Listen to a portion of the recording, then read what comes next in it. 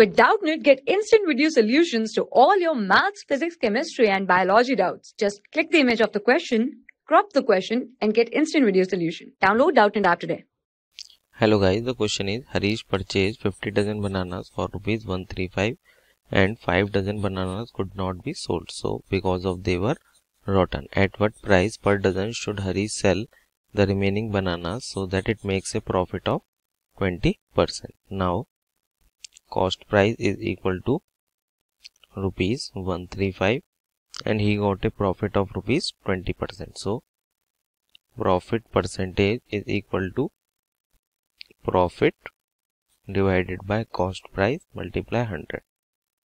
From here we find the profit, that is 20%. Profit is B, cost price is 135 multiply 100. From here we find P is equal to 27. So profit is equal to 27.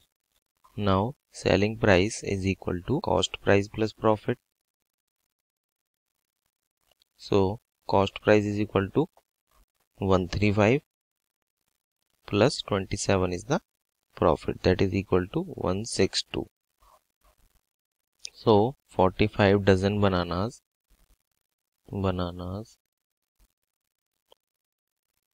is equal to rupees 162. So one dozen bananas is equal to 162 divided by 45, that is equal to rupees 3.6. So one dozen bananas cost rupees 3.6. This is our answer. Thank you. For class 6 to 12, IIT JEE and NEET level.